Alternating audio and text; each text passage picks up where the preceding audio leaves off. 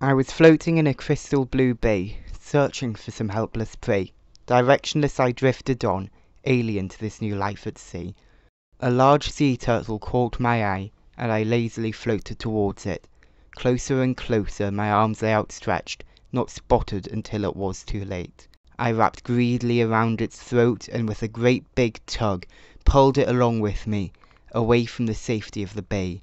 Deeper and deeper we went. The sea turtle thrashed, but to its dismay, it was entangled in my grasp, and moving it lay.